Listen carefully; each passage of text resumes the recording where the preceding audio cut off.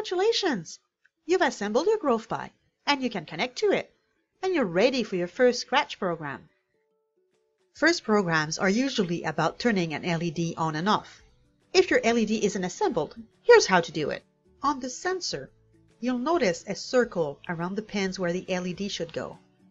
One side of the circle is flat, and if you look closely at the LED, one side of the bottom part of it is also flat.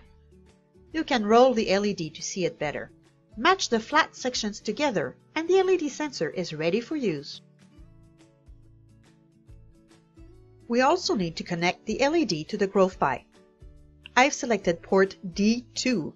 The connection can only go in one way. You can't go wrong. Now let's get scratching. You can double-click on the Scratch Cat or right-click and choose Open. Okay, we now have two windows. The black one in the back is called the Scratch Controller, and that's where the magic happens. Don't close that window. The white one in front gives you a few options.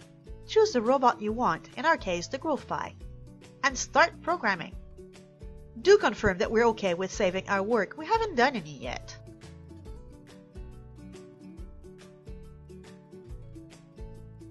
Click on that little window. It indicates that Scratch is ready to talk to the GrovePi. Let me move Scratch to the side so I can see my Scratch controller window, and click anywhere in Scratch to bring it back to the front.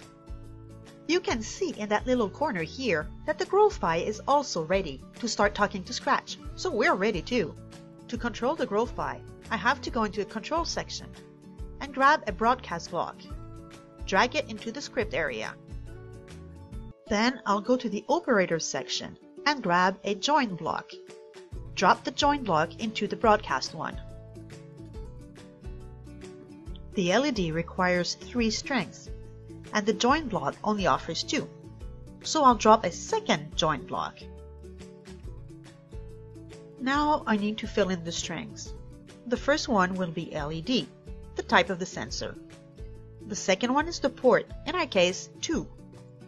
And the third one is the state of the LED, so on in lowercase. Clicking on this block will turn the LED on. Hooray! We got it! Now, to turn it off, I just need to change the on to off and click on the block again. But I don't really want to change my block all the time, so I'll duplicate this one by right-clicking on it, drop it, and change it off back to on in one of the blocks. Now I can click each block in turn and get a blink. Ooh, cool! Again, I want more than that. Let's go to Control and drag a forever loop. Put the on block inside.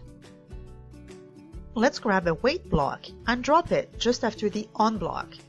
Change the 1 second to 1/10 of a second. Bring the off block up and add another wait block after it. Change that second wait block to 1/10 of a second too. When I click this sequence of blocks, I have a true blink. Congratulations on your first Scratch program.